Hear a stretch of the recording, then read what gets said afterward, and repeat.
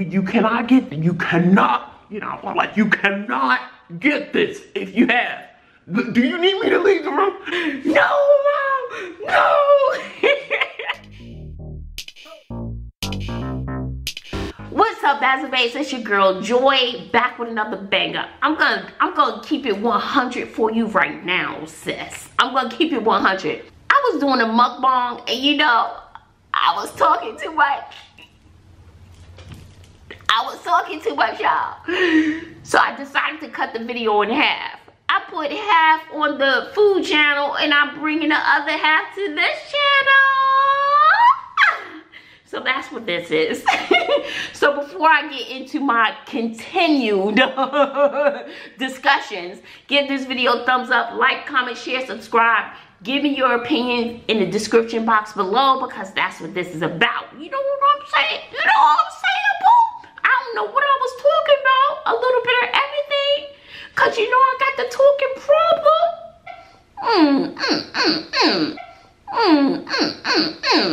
So make sure you give this video a thumbs up. Just hit that thumbs up for your girl. You know it's free. You know it's free.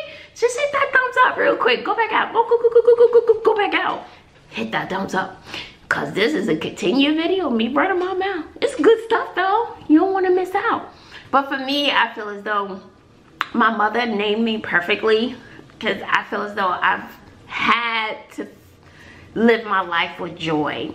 So I say I am Joy, capital J, and Joy. That's how I feel. I'm both. My name and the verb. So I feel as though, or adjective, depending on how you use it. And I feel as though it's part of my divine makeup and duty to spread my joy wherever I go. And typically I do. Don't get me wrong, I have my moments where I go cuckoo and I could get upset and I could get angry. I do have my moments, but those are few and far between, and I have to really be provoked. But I would say 95% of the time, I am joy. So I'm just saying, just try to spread some joy, spread some kindness, spread some love, because you never know what people are going through. If you have it in your heart, if you're a troll and you're a negative person, just try to think how your actions and your words may affect someone else's day, their feeling, or make them want to do harm to themselves. You just know. That's why I like bullying. I can't stand it. I can't stand it. Even sarcasm, I don't really like, because it's always at the expense of someone else's feelings. I don't like it. I don't like it. You know, I'm silly and I joke around a lot, but I'm always concerned about how my actions come across to someone else. And most of you know when I'm joking. You guys kind of know that. And if not, I'm sorry. And you know, I don't mean anything. And I'm really a silly person most of the time. So even when I'm trying to act like I'm mad, I'm really not mad. I don't know. I just hope that she's okay. She gets the help that she needs, if indeed that is the case. And I just challenge you. I know we can't smile at people because we're always wearing masks. But if you're walking in the street and you're not in a building or something like that, or a store, you don't always have a mask, and you can just smile at somebody. And it doesn't cost you anything to spread your love and your joy that way. You know, oh, it just makes me want to cry. It's just like I just want to love everybody. It does. Oh, and before I go, I don't know how many subscribers I have on here. Not many compared to some other successful channels, but I'm not interested in the drama. I can't. You know, I don't have the fancy camera and the fancy mics. But what I do want to say is thank you to the people who are active, because you know there may be a certain number of subscribers, but not everyone is active. And I just want to say thank you. I don't know, I'm emotional. You know, I do have my period, so maybe that's it, okay? But I want to say thank you for the people who do support me on all three of my channels. My main channel, Only in Bazzle's World. My educational channel, when I do upload to that channel. I want to say thank you for your support. Thank you for always loving me and your positive comments. I know other YouTubers, they don't care if they're negative comments and the trolls. I don't let those, you know, look, I got a job. I would love to make a living off of YouTube. That is a dream of mine. But until then, I am making videos for you, the people who support me, and excuse me, honestly, and my children. So I hope that once I'm gone, we're all gonna go someday, but once I'm gone, that my kids can look back and on their grandchildren, they can look back on some of these things. Maybe there's a lesson that they can learn from it, or something I can say, no, let's not do it like mom. So, you know, it keeps me going, and some of the positive comments, they really do keep me going. A lot of you have embraced me and my children and have helped me and my children. So I really believe with all my heart that it does take a village to raise children. And I think I'm going on 3 years. So I'm going on 3 years. I think October will be 3 years on my main channel and 2 years on this channel. But it does take a village, and I'm appreciative of you guys stepping in where the dad hasn't been there, to help me with my kids, especially Christmas, their birthdays and stuff. I am very appreciative of that, because being a single mom is not easy. You know, and thank God I do have pretty good kids, but being a single mom financially and where I've chosen to sacrifice to live has not been easy. So I do appreciate you guys who pick up the slack Christmas time, birthdays and stuff like that. I was like, Cindy, I could give you a few dollars. That's all I got, because my daughter's birthday's coming. And I'll make you a cake. You know, plus that stresses me out, and still I go running my mouth. But it stresses me out. Somebody, if you talk too much, then click off. You know I can't curse. Then click off. Or just hang around for the conversation, okay? So, I forgot what I was saying. So, I'm just like, you know, thankful to all of you. And I just want to say thank you. And I do appreciate everything, because I don't know how I would have made it. You know, at least bringing that joy to the kids where I knew I couldn't, like with things, you know, and sometimes with your comments and your inspiration, and you're like, you're a great mom. Because sometimes I'm like, woo, but honey, let me tell you real quick. Oh my God, woo. But let me tell you real quick. I was watching another video and I wanted to do a little clip, and this little girl was going off. Well, the mother was going off on the daughter because the daughter was on live drinking and getting high. And the mother was going, she was like, you know, I give you everything. I do everything for you. I don't deserve this. I told you about this. You don't know what you're smoking. You don't know this. And the mother was going off, you know, because like I said this before in another video, she knows what she put into that child. She didn't teach that child that. But I believe at a certain age, a child is going to do what they want to do regardless, no matter what you've instilled in that child. Some will still walk along that straight and narrow path. They will. And then some is going to veer off to the side. They may come back to the straight and narrow, and they just going through that teen phase or whatever. You know, a lot of people come back. A lot of teens come back. Not everybody, okay? Not everybody. But you can hear the pain in that mother's voice, how much she put into that child. And this is not what I taught you. And then she's on live. The mother lost it. The mother lost it. And it was kind of a similar situation with my son. Similar situation. And there was a time or two where I lost it. You know, I don't hit my kids. You spare the rod, spoil the child. I don't hit my kids. It's just not for me. You know, I'm a domestic abuse survivor. My mother, I think I got one smack from my mother. It wasn't a good day for her. One day I was playing with fire. I got a spanking for that. And one day she just wasn't in the mood. So 2 times my mom hit me when I was like less than 8. So my mom didn't spank me. I was a good kid anyway, so I didn't grow up being spanked. Not that it has anything to do with anything. So I didn't really spank my kids. Clinton got a few pow-pows. Clinton, Sydney, I don't think Sydney ever got a spanking. Bobby may have gotten 1. I think she got 1 spanking. But so when they were like little, you know, doing something that's dangerous or something. One time Clinton climbed over the fence, child. So anyway, my point is that no matter what we do for our kids, you just never know where they're gonna go. And I feel as though 14, 15, 16, they know right from wrong. They know your mom or your dad is going to approve or not approve of what they're doing. They know. They know. So I just have to knock on wood. Clinton will find his way. I'll do a separate video on him one day. And the girls, I took the girls to the doctor. Okay. Anyway, if you still here, so I took the girls to the doctor, right? I don't know, maybe I'll put this on my other channel. I took the girls to the doctor. We all went to the doctor. So when I was like, you know, and I didn't know, I didn't know. So I was like, Doc, at what point do a girl get a girly checkup? And she was like, well, not until they're sexually active or 18 is what she said. But if they're sexually active, they should get a checkup. Or if not, typically 18. What was 21? Did she say something about 21? Maybe 18 or 21 or something like that. But definitely after 18. And then I said, well, Bobby, and I said the same thing to both girls. They had separate appointments. Do you need me to leave the room so you can talk to the doctor in private? And it was like, no, Mom, no. And I was like, because this is important, okay? It's important. If you need me to leave the room, I don't mind. Y'all can have her. And the doctor's like, yes. You know, would you like her to leave the room?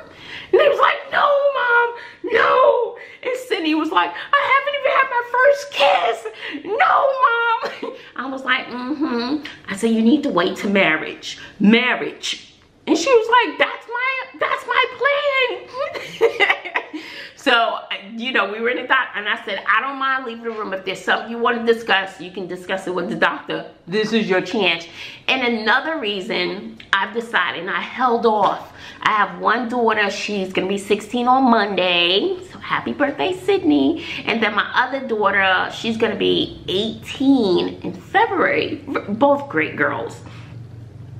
And, I held off. I just heard negative things about, you may have other ideas about the HPV vaccination.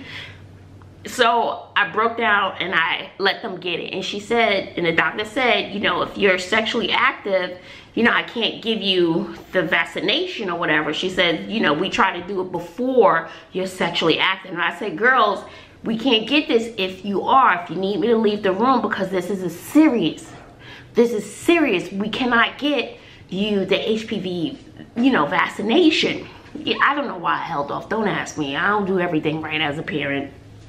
And some of you may feel as though, no, don't do that. They got it, and they do it in 3 stages. So they got the first shot last week, and then they go back in September, and then they go back in January for the 3rd.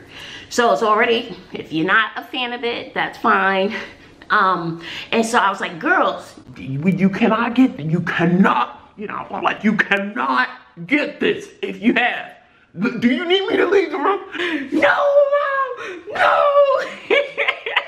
So they got the shot. So the girls are still intact, because I said, no, this is dangerous. You can't if you have.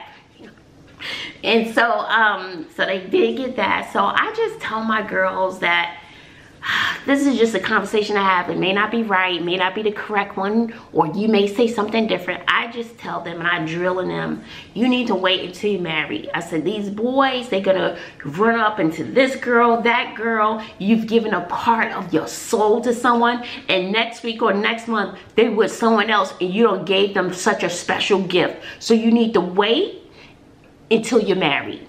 Wait until you're married. Not that the marriage is always going to work, because they always don't work, but at least that's your husband. You know what I'm saying? So I was like, you need to save yourself, because that is the most special and precious gift that you can give someone. And I was, don't judge me, okay? And I was like, besides, it hurts.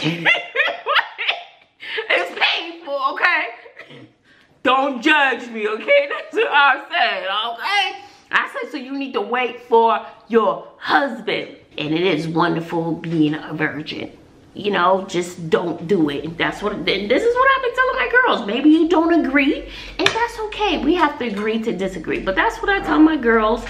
And knock on wood, I feel as though let a sister make it to 18. Let the kids make it to 18. At 18, legally you are grown. That's how I feel. 18, let's get you through high school, get you in college, you're grown. So I could be wrong, I don't do everything right, but that's what I've been doing as a mom. They've been at the doctor's office, and I said, you can't have this shot because it'll be dangerous. You know, And they was like, no, Mom, no.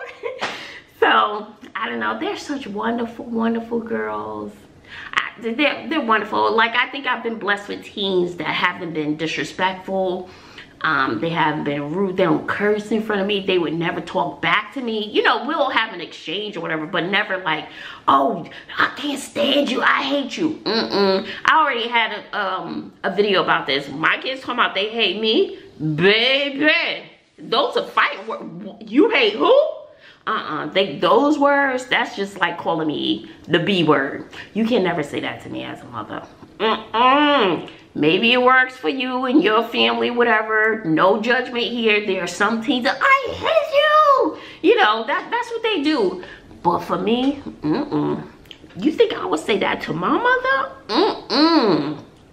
Not on this planet, honey. Never.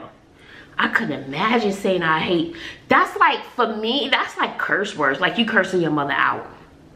I would never. Let me tell you, all the sacrifices I made for my kids, all three. Ooh, and if you gonna say, you better say it where I can never ever hear it. You hate, baby. That just making me mad just thinking about it, y'all. Anyway, let me get out of here. I done talked to y'all to death. Y'all don't probably, you know, I'll probably just put this on my other channel. But baby, could you imagine? Well, I don't know, some parents deal with that. I couldn't even imagine my kids saying that to me. That's like the ultimate curse out. I feel as though if you saying you hate me, you don't need to be up in my house at all. What are your thoughts on that? Leave it in the comment section below. But I know there are some teens that say it. I've been around a teen or two who said it to their parent. I'm like, you know, oh my God, that just makes my chest hurt. Oh, let me drink to that.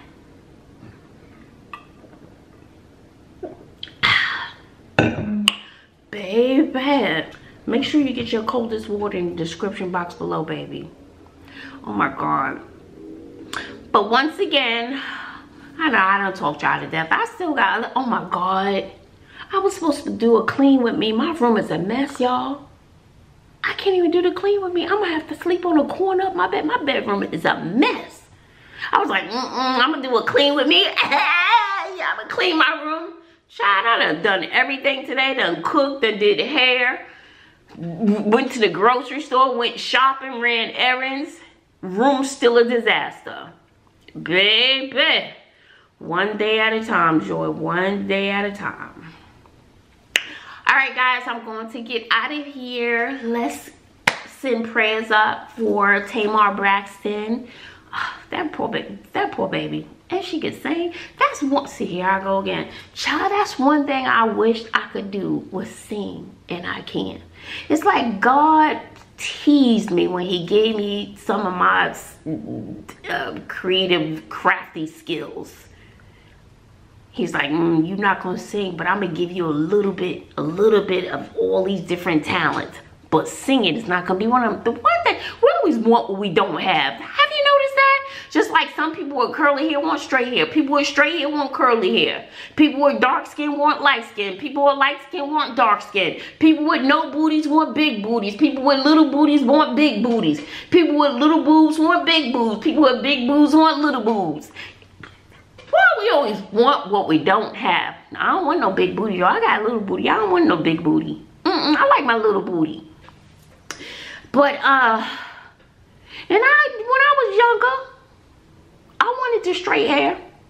Nah, I got my little braids. And I will tell you, the braids have grown on me. I didn't like the braids before. For me, on other people, yes, but for me. But I like my braids. I like the light color too, y'all. What y'all think? Yeah, sometimes I go lighter. See, I started out mostly with this color.